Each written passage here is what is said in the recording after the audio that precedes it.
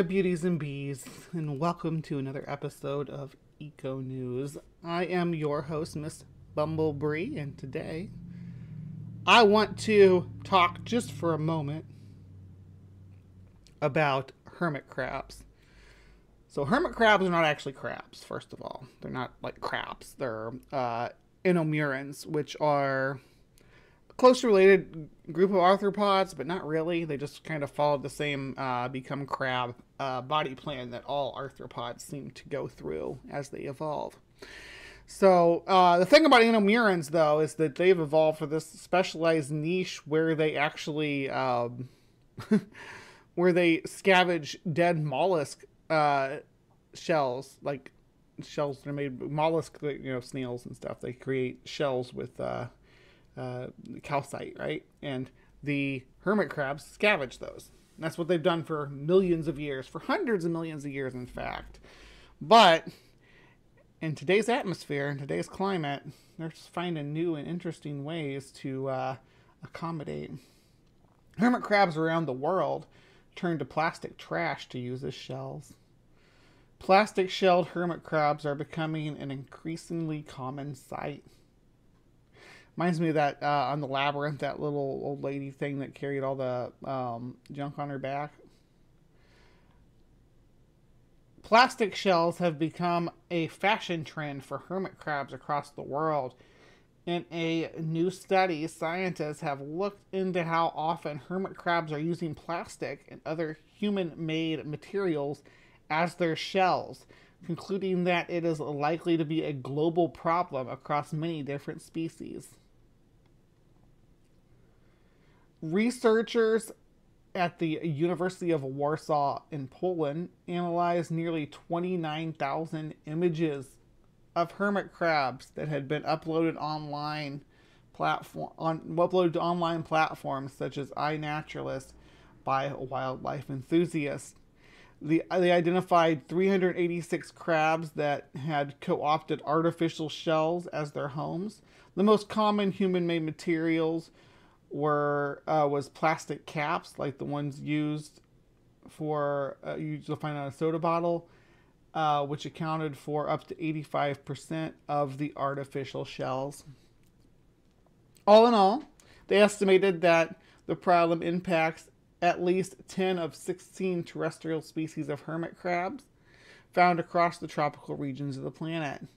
When I first saw these pictures, I felt it was heartbreaking. Professor Martha Zolkins, study author from the Institute of Evolutionary Biology at the University of Warsaw, told BBC 4 Radio.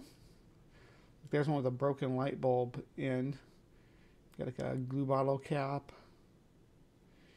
That's a bottle cap. Examples of plastic shells. Yeah, this one looks metal. This one's metal too. Why are they showing metal shells and saying they're examples of plastic shells, I wonder? At the same time, we think we really need to understand the fact that we are living in a different era and animals are making use of what's available to them, she added. Hermit crabs have a soft abdomen with an exoskeleton that needs protection. To save on energy intensive process of growing their own shell, they've simply hijacked the disused shells left behind by dead crustaceans and dead mollusks. However, with the world's ocean becoming increasingly polluted with plastic, it appears many hermit crabs are increasingly tempted to use trash as their shelters. The new study looked into why hermit crabs are ditching their typically natural shells in favor of artificial alternatives and concluded that it likely hinges on a few different things. Sexual selection is a likely factor because females may be attracted to novelty of plastic shells. Plastics are also generally lighter than chitin shells, which makes them more practical choice. Additionally, hermit crabs may be choosing plastic shells as it helps them camouflage in a polluted environment. Isn't that so sad, though? It is not clear if the plastic shells are impacting the well-being of the hermit crabs or whether it is benign consequence of living in the Anthropocene. In a follow-up study, the team hopes to uncover whether this new behavior is affecting the evolution of hermit crabs. These analysis will deepen our understanding of the consequences of plastic pollution in the marine ecosystem, as well as evolution of species in the context of new evolutionary pressures associated with the Anthropocene.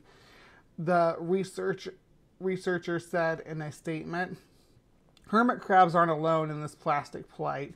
In recent times, scientists have documented a myriad of ways that the natural world is being changed by the ever-growing presence of plastic, from turtles' bellies filled with artificial netting to ants becoming entangled in synthesized fibers.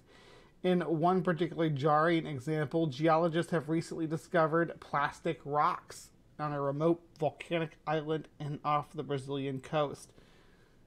Today's study was published in the Science of the Total Environment.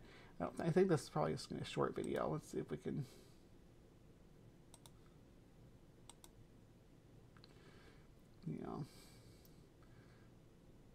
So of all those choices, he picked the plastic piece.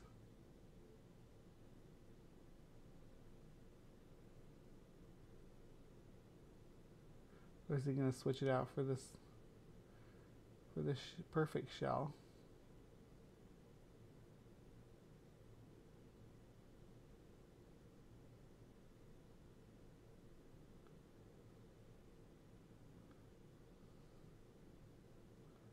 There you go. That's much better. You look much more comfortable. Your body's adapted for that shape. You can't even hide in this one. Don't you feel? I guess it's probably lighter, but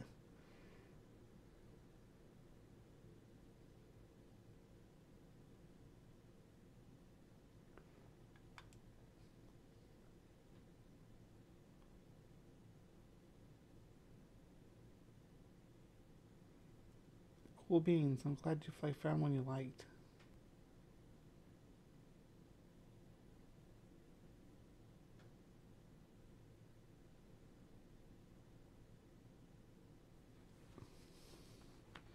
Super cute. Yeah. Anyway, that was a little bit of EcoNews for us there. The plight of the hermit crab, the Anthropocene's well underway. Thank you for sticking around with me. Please remember to be kind. Take care. We'll see you next time. Mwah.